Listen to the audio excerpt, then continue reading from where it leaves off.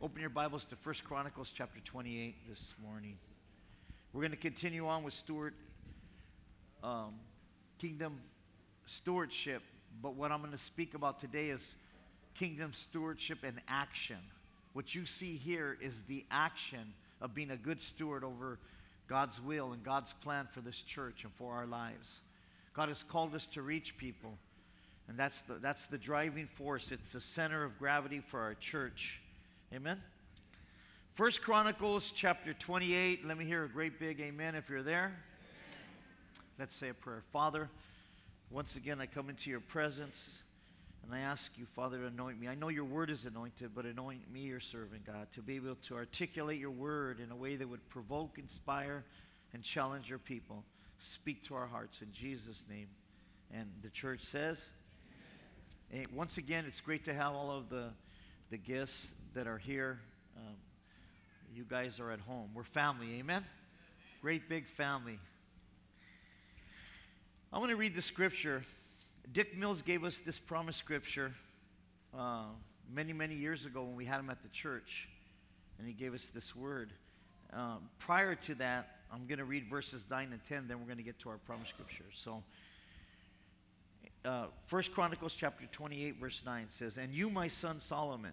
Now David is at the end of his life. He's already placed Solomon as king, and he's about to go home to be with the Lord. He's about to pass away. He's fulfilled his mission on earth.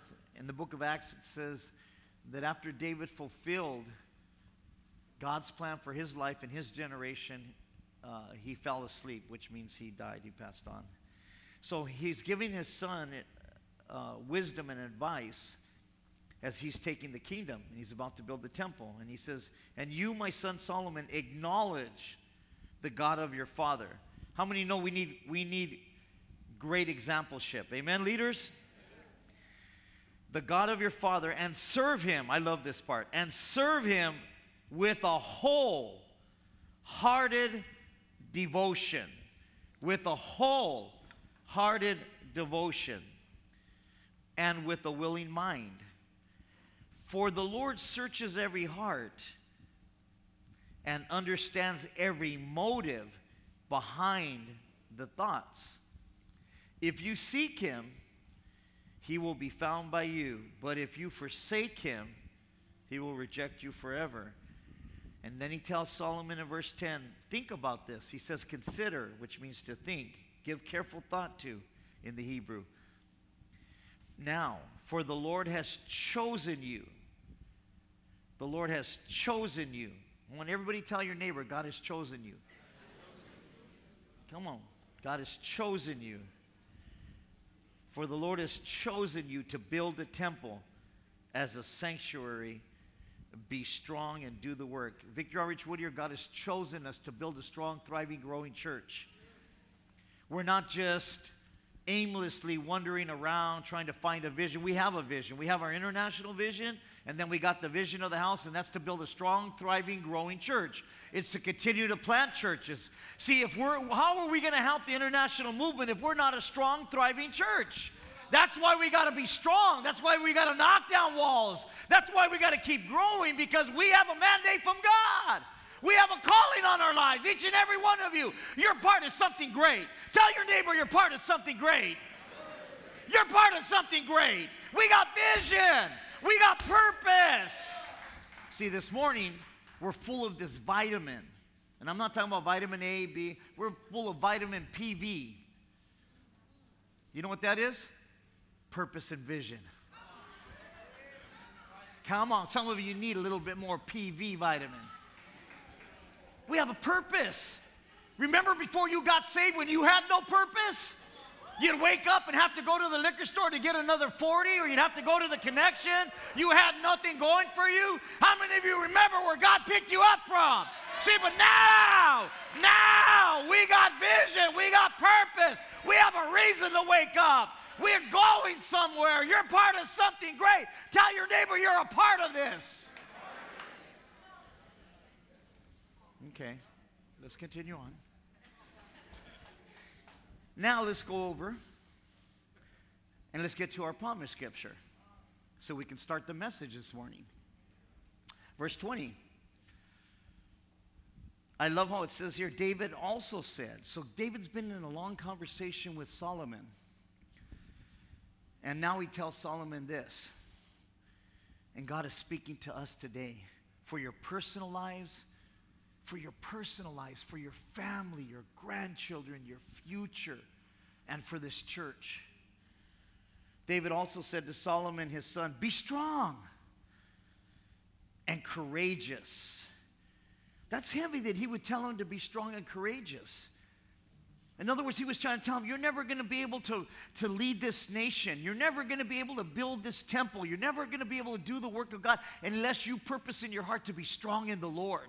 See, the strength he's talking about is not physical strength. The strength he's talking about is the strength that can only come from the presence of God. The strength he's talking about comes from relationship with the Lord Jesus Christ. Can I get a witness in the house? The strength that we have to do what we do is because we love our Lord and we are a grateful people. Can I get a witness in the house? Is there anybody remember where God picked you up from? Is there anybody here that remembers when you were messed up and you were hurting and you were lost? But we ain't lost no more. We ain't hurting no more. Now we're the people and we are the army of God. Are you here? We're the army of God. He's saying, Solomon, you got to be strong. Not a physical strength, it's a spiritual strength.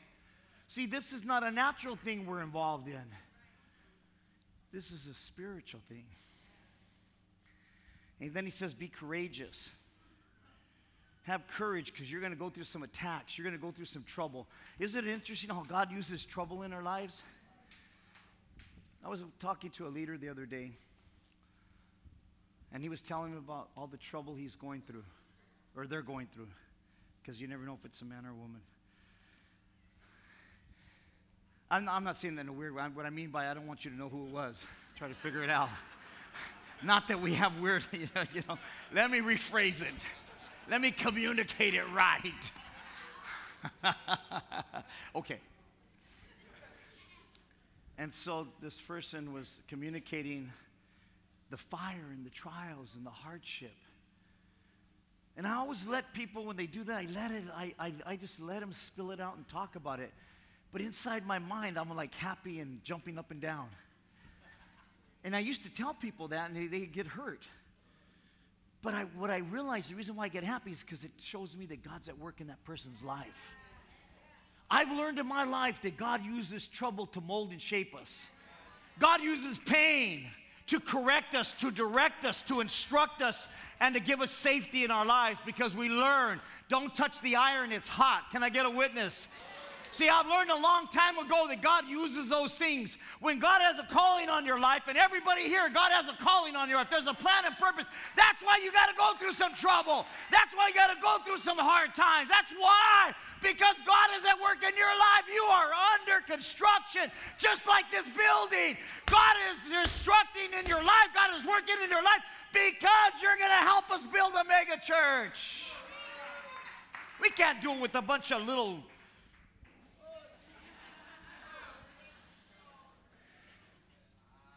spiritual sissies. So he says, hey, Solomon. See, David's remembering back when God anointed him to be king. And nothing happened, and he had to go back out and take care of the sheep. And then he got called into the service of Saul to play the harp. And then God raised him up to be in the army of Saul. And then God started giving him victory. And then he remembers back when the people were singing, Saul has killed his thousands, but David killed his tens of thousands. And all of a sudden, one day he's playing the harp, and Saul throws a javelin at him and almost takes his head off. Then David remembers when he fled and had to go in a cave. But what happened to the calling of God? What happened to the anointing of God? What happened to the blessing of God?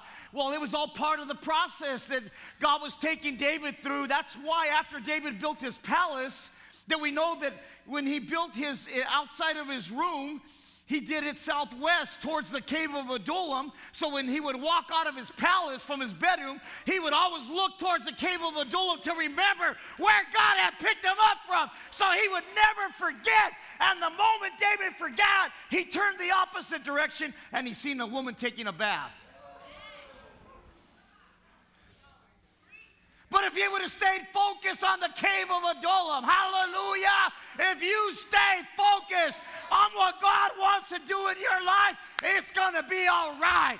Trouble, heartache, pain is what God uses to mold and shape an army. And God is shaping and raising up an army. Can I get a witness in the house? And David's remembering this, and he's telling his son, I know what's ahead. Yeah, there's blessings. Yes, there's great things, but there's some trouble coming. You're going to have to be a warrior, Solomon. You're going to have to be strong.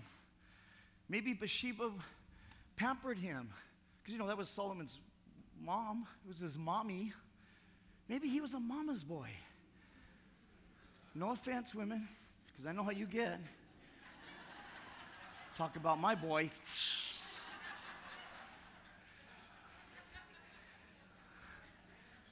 So maybe she was there just, oh, Solomon, oh. And David said, wait a minute here. Solomon, mommy can't fight all your battles. So he says, you're going to have to be strong, Solomon. You're going to have courage. How many times, and you could ask the pastors that are here, ask anybody that's been saved for a while, how many times have you felt like quitting or giving up? If I had $1 for every time, I'd be a millionaire. I'd be like Donald Trump. But you hold on with courage. Somebody say courage. Courage. And then he says this, and do the work. Just do the work, man. Don't be afraid, and don't be discouraged. For the Lord my God is with you. This is the word that Dick Mills gave me in Doreen and gave our church, gave all of us. God is with us, and he will not fail you or forsake you until all the work for the service of the temple is finished. Today I want to ask you a couple questions. That's my introduction. I'm going to start the message now. Why should we keep growing?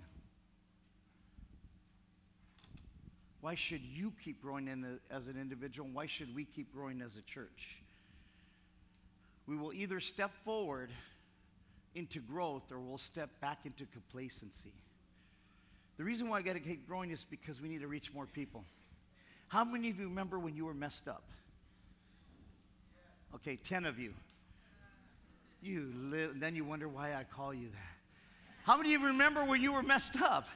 See, I'm not talking about just because you had a problem with alcohol or you had a problem, maybe some of you with drugs, not many of you, maybe one or two of you. But either way, without Jesus Christ in your life, it does not matter. If you were to die in your sins and you haven't accepted Jesus Christ, you're messed up. And I'm talking to you. God intervened in our lives. Now we got hope. We're on our way to heaven. Our names are written in the Lamb's Book of Life. That's why we got to keep growing. There's other people out there, and you and I have to reach them. We're a church with a mission. We're a church with a purpose. We have a divine mandate. We have a divine calling. It's in our spiritual DNA. Every week, God brings people to our church. You know what's shocking to me? We put out more chairs. We open this place up. Everybody look around. This place is packed out. Maybe it's true. If you build it, they'll come.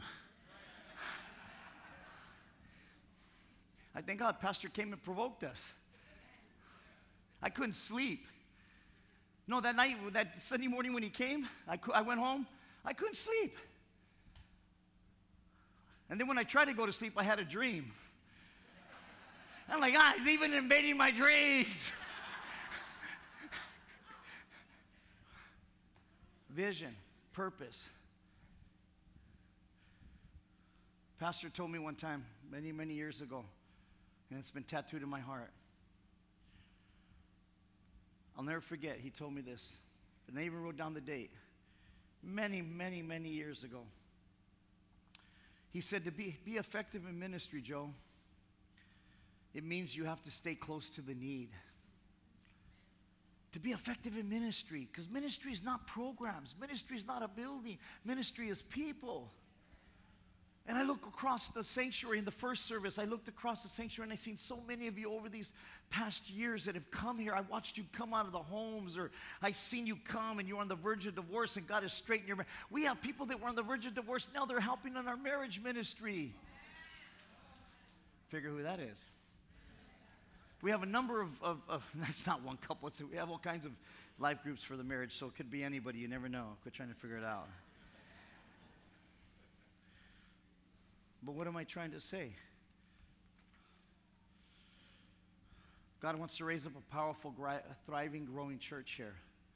Because how are we going to be a help to international unless we're growing?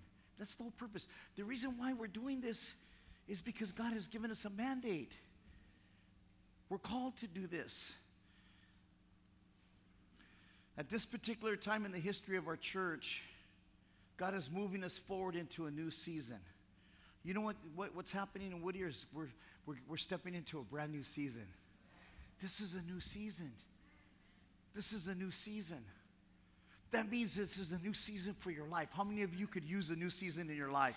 How many of you could use a new season in your finances?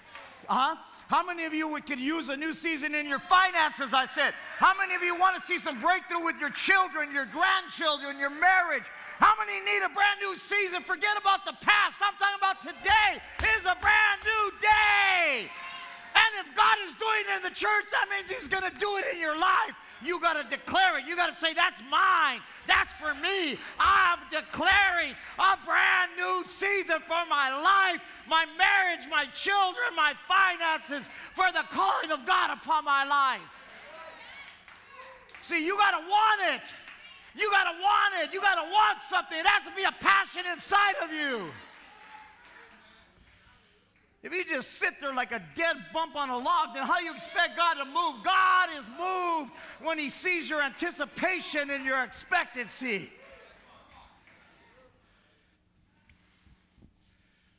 I know we're in a new season. So Victory Outreach Whittier, we got to get ready to meet the growth that God's going to bring us, and He is bringing us. We got to get ready. We don't just need faithful leaders, we need fruitful leaders. Faithfulness is good for a short season, but then God wants you to shift gears and become fruitful. Our driving passion in life is to please God. Our driving passion in life is to fulfill God's will for our lives. That includes the church. I remember sitting there barely saved, and God gave me this scripture, and it's been tattooed in my heart. It's 1 Corinthians 15:58. I want to share it with you. Paul the Apostle speaking to the church at Corinth. You know, remember Corinth, the fleshly church? And he says, my dear brothers, stand firm. I love that. Stand firm, man. Let nothing move you. Come on, no matter what storm you go through, in this next season, we need you to be faithful. We need you to be fruitful. We need you to be a giver of your time, your talent, and your finances. We need you to be able to understand the season that we're in and help us build. Are you ready to help us build? I'm asking you, are you ready? Are you ready, Whittier? We got to keep growing. You got to bring people. Each one reach one. Each one keep one. And we're going to have to do 3 services. Ooh, did I say that? Strike that from the right. No, I'm just kidding. Stand firm, let nothing move you. Always give yourselves fully to the work of the Lord, because you know your labor is not in vain. God hasn't called us to survive. He's called us to thrive. Thrive. Thrive.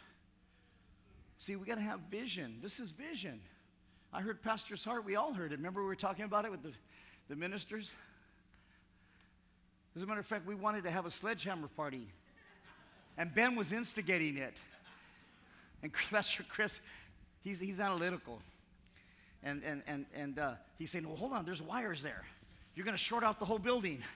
Because Ben was saying, "Go grab." You heard Pastor Sonny when he go grab a sledgehammer. Hey, Chris, oh, hold it, don't grab no sledgehammer. No, grab the sledgehammer. So the analyticals were saying, "Wait a minute, we got to see where the wires are." And then some of the others were saying, "No, kick it, put your foot through the wall." ball, punch it, do something. Well, they did it.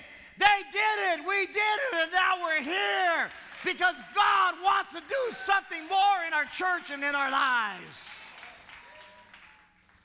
Amen. When you capture His vision for your life, you become passionate. You become passionate. Who's going to follow a dead, passionate leader? You got to have passion. Have passion for your marriage. And that's a single person saying that. Amen. Come on, girl. Come on, married people. Have some passion for your marriage. Come on, those that got families, have some passion for your children, for your grandchildren, those of you that feel the calling of God on your life, have some passion for your ministry, your calling. Passion. Passion is deeper than an emotion. It's deeper. You say, oh, that's just an emotion. There he goes. Well, I've been going there for 36 years. Come on, somebody. And we're just getting started. See, vision determines our future. Failing to see the future means you're failing to seize the future. You got to see it to seize it. Sometimes you got to see it before you can be it. Focusing on our future is so important. Now I want to talk to some people and getting ready to close real soon. Focusing on our future is so important.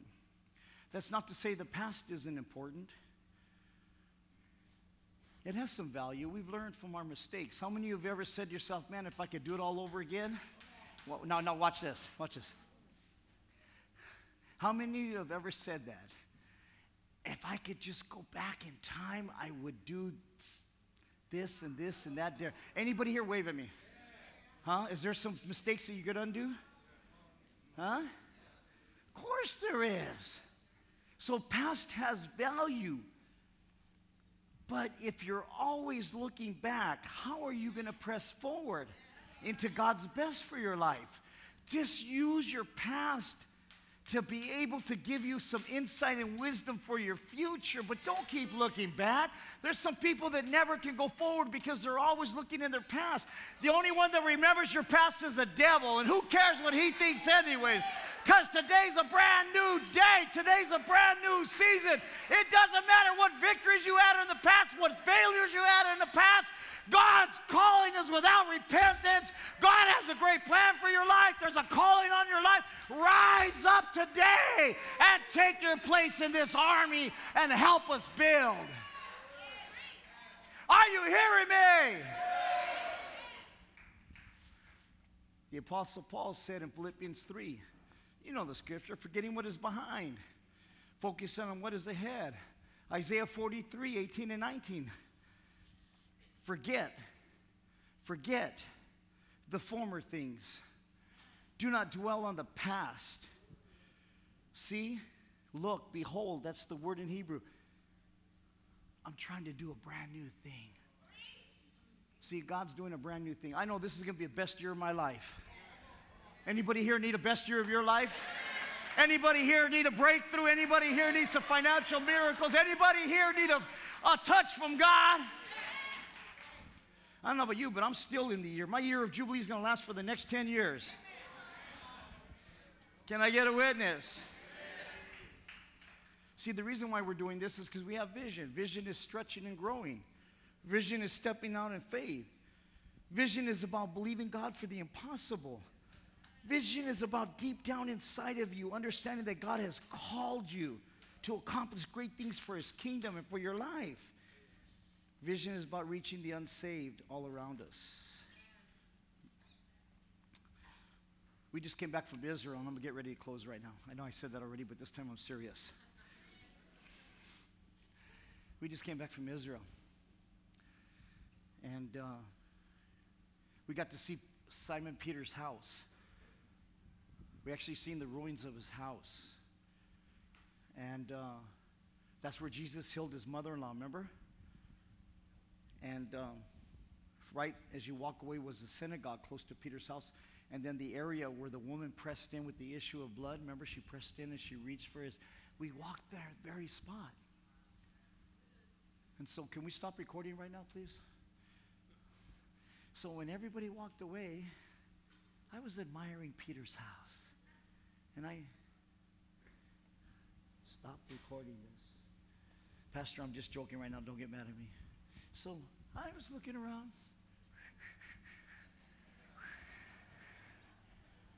You know, kind of like the old days. So the whole tour was going, and everyone went. They went, and I was right there. And I said, you know, this wall, this little fence right here, this is not meant to keep people out. This is a challenge. So I peeked over, and I seen a rock right there. And let's just say I got a rock from Peter's house.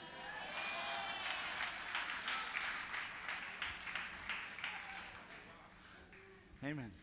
I'm putting the date, and I'm going to have Pastor Sonny sign all my rocks. I got about 20 rocks, Pastor. Amen. I repented on the flight back. Lord, please don't let this plane crash. But just in case, I ask you. No.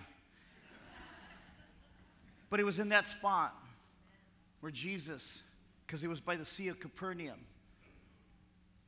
and he was talking with Simon, and Jesus turned to Simon and he said, this is exact words in the Greek. He said, you're Simon.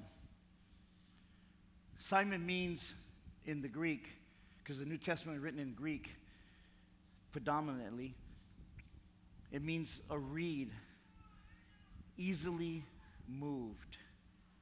So that means he was telling Simon, he said, you've been an emotional man your whole life. Every time you get angry, you respond.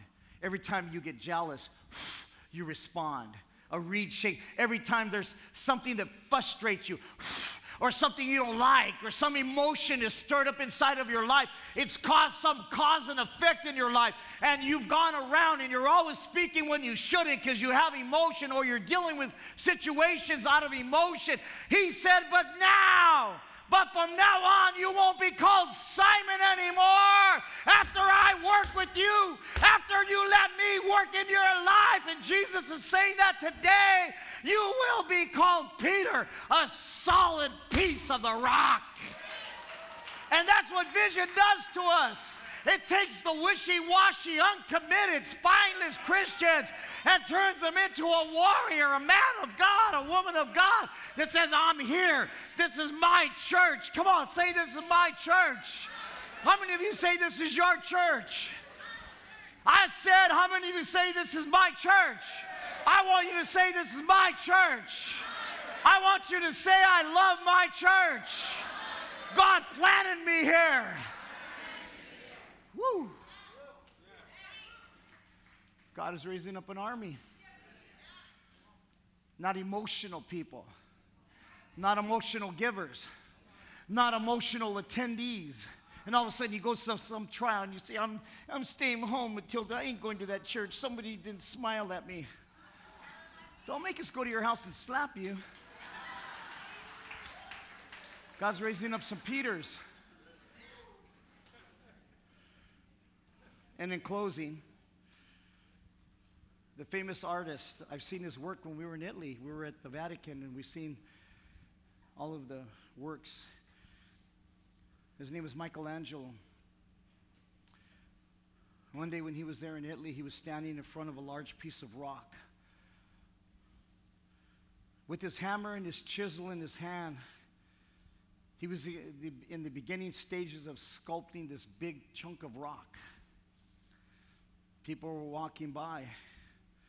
Somebody close to him said, Angelo, why are you wasting your time working on that ugly piece of rock? And Michelangelo turned and he said to the man, his friend, it's not an ugly rock. I see a beautiful angel trapped in this rock, and I'm doing my best to let him out. See, that's what God's doing in Whittier. He's chiseling away. He's molding and shaping men and women for the future. And you're part of it. So the chiseling might be a little uncomfortable. It might be a little painful, but it's the work of the Lord because he's raising up an army. Are you part of this army? Are you ready to take your place in this army? Are you ready to be a good steward of your time, your talent, and your money? Are you ready? Are you ready? I said, are you ready? Let's do this for God's glory and God's honor. Let's stand to our feet.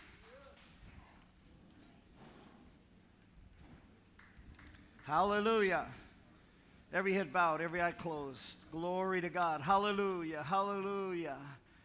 Come on, every head bowed, every eye closed. Oh, hallelujah. Hallelujah. Hallelujah.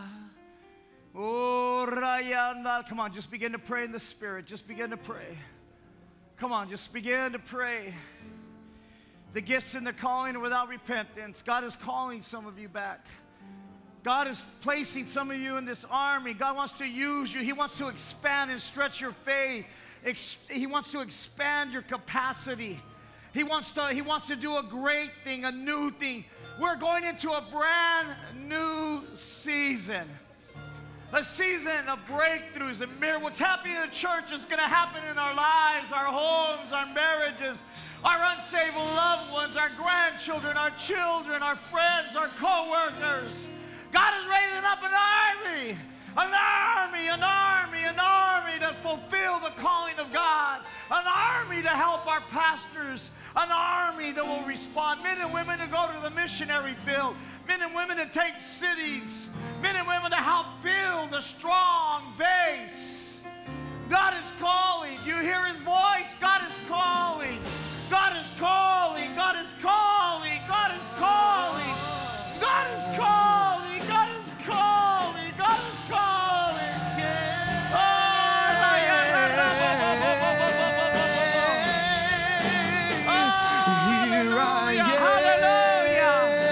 I'm if God has spoken to you, I want you to get on your seats and come here. If you need a brand new season, the altars are open. You can make your way to these altars. If you need a miracle, you need a new season. Let your anointing fall upon me. Fill me with your Spirit, oh Lord, I pray. Here I am. I'm ready and willing. Here I am. Use me today. Let your anointing fall upon me. Fill me with your Spirit, oh Lord, I pray.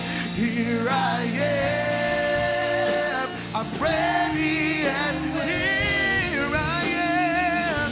Here I am. Use me today. Let your anointing fall upon me. Fill me, oh God. Fill me with your Spirit, oh Lord, I pray. Everybody is praying. Hallelujah. Come on, Christian, just begin to pray. Hallelujah. Hallelujah. I want to open the altars for those of you that you feel the calling of God on your life. Young people or old, it does not matter. I want to make a special altar call. We'll join those that are here. For those of you that feel a calling of God upon your life, as we sing a song, come on, let's sing a song. I want you to get out of your seats, and I want you to come to this altar and say, Lord, use my life for whatever you have for me. I want to do whatever it is. It doesn't mean that to go out, it could go out, or maybe just whatever, to do something for God, to feel the calling of God. Let your hallelujah, hallelujah. Yes, yes. God wants to raise up an army that will answer the call. There's something special about the call. There's something precious about the calling of God. The calling of God. The calling of God. The anointing of God that breaks yokes. Use me today. Use me today.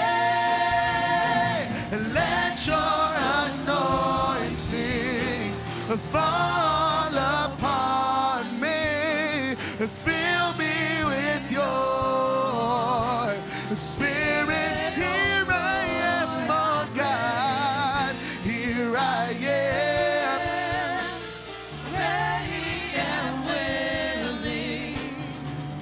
Here I am. Use me today.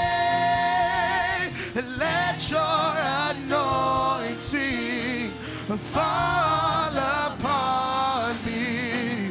Fill me with your Spirit. Fill me up, God. Fill me up, God. Fill me up, God. Fill me up. Fill me up, God. Fill me up, God. Fill me up. Fill me up, oh God. Fill me up. Fill me up, God. Fill me up, God. Fill me up, God. Fill me with your anointing, Lord. Fill me up, God. Fill me up, God. Fill me up, God. Fill me up. Fill me up till I overflow. I wanna run over. I wanna run over. Fill me up till I overflow. I wanna run over. I wanna run over. Fill me up till I overflow. I wanna run over. I wanna run over. Fill me up till I overflow. I wanna run over. I wanna run over.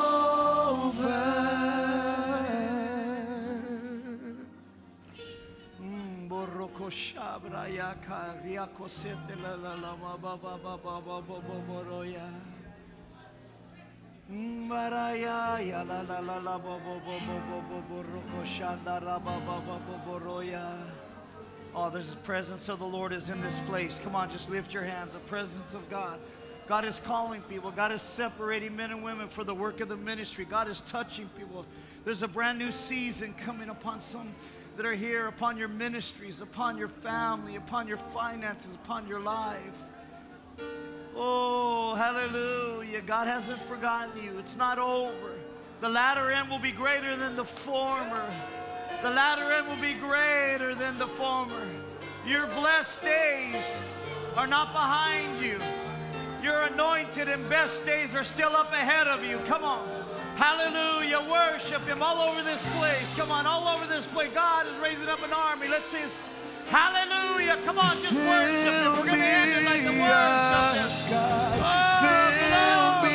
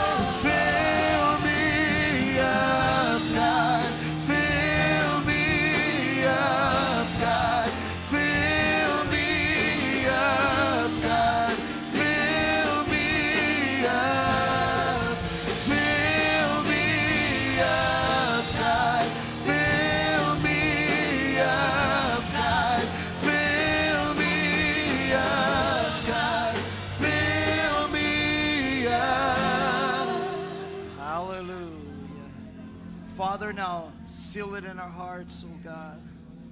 And thank you for the privilege to serve you and live for you.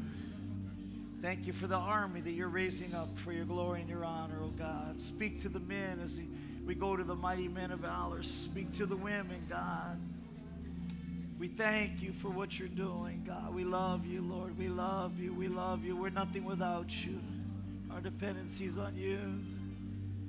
Hallelujah. Thank you, Jesus.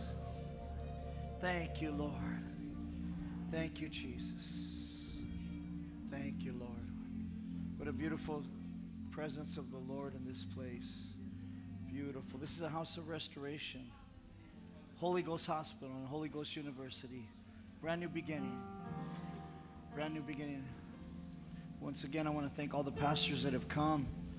It's great to have you guys here. We mentioned Pastor Anthony from Manchester, and Pastor Toby and his wife Beverly from the Heart of the Bay, Mike from the International Church there, Pastor Jerry from Rotterdam, and Pastor Felix in Den Haag, Pastor Morales. I've grown to love these guys as we've been going over there to Europe to see the revival taking place there, and we're going to be going again in a few weeks. Pastor Sonny's going to be going and ministering and speaking, and I'm just excited what God's doing over there. And everybody that's come, I know Johnny and his wife have come from San Jose, and everybody, especially the presence of the Lord that is in our house. I'm just so broken. I want to thank God for my pastor, for Pastor Sonny, Sister Julie, their input in my life.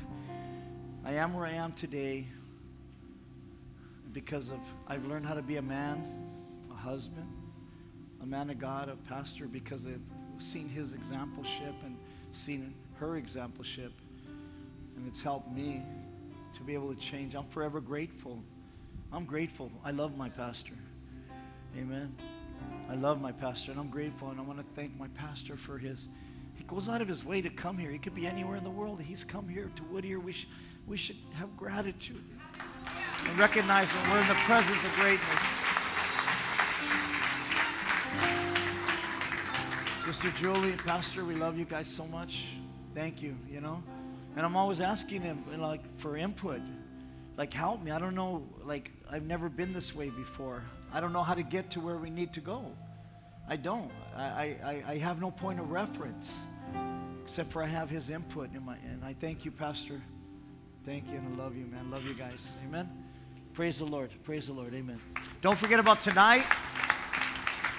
We have all the way from Pretoria, the capital, South Africa, and visiting pastors will be here. Pastor Louis will be ministering. Bring somebody out. We're going to have a pre-conference service tonight. God bless you. We love you. Amen. Stick around. Say hi to the pastors that are here. Fellowship. We'll see you tonight. Amen. God bless you. We love you.